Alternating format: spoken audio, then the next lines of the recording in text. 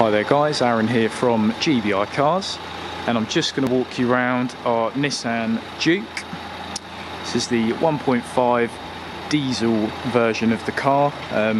Got that running for you just so you can hear her ticking over. Very nice car overall. You see we've got the nice chrome on the mirrors here along the side. Lovely alloy wheels as well. It's a 62 plate, so 2012 /13 registered, end of the year sort of thing in 2012.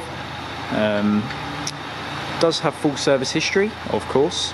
New MOT to be completed soon, or with your purchase of the vehicle.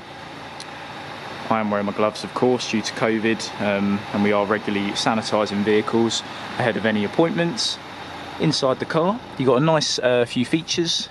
As you can see, you've got a lovely touchscreen infotainment here. Does have DAB radio, Bluetooth, reverse cameras as well. All your air conditioning here, heating, aircon, like I say. It's a 6-speed gearbox.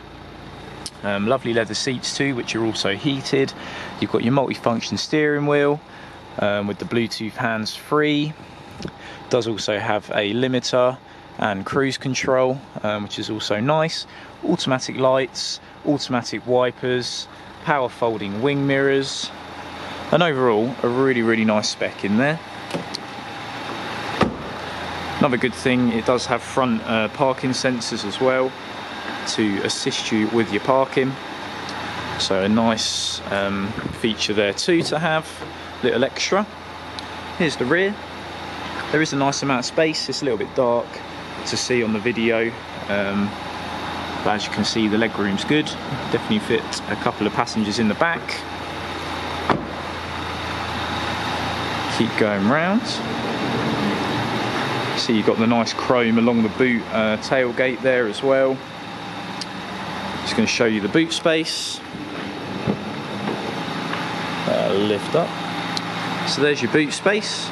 It's got a nice boot. You can lift this floor as well, and you've got a bit more there. You can take that out should you need extra storage. You can fold these two seats down as well, just to give you that extra bit of room if you need to carry anything a little bit larger.